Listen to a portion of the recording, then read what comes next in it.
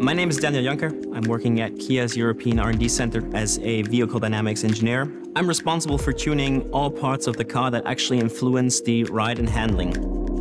I was always very interested in physics, and also I was a little bit of an adrenaline nerd. So the job I have is exactly the one I wanted because it combines everything together, from the physics to the mechanics to actually driving and experience what you have calculated and thought of.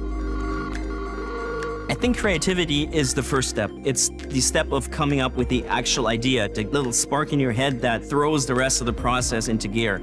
Technology and education is your tools you use to solve that problem. So what is the painter's canvas would be my computer. What is the painter's brush is maybe my calculation tools, my CAD programs. And what is the painter's art is, in my case, a car.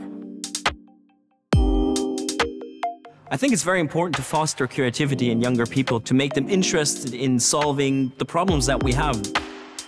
So I think collaboration is absolutely essential in my field of work. And so I'm quite excited to take part in the hackathon, to meet these people and to see if the ideas that we will come up with for whatever problem we will be pondering will be practical, usable, and actually implemented. Kia, movement that inspires.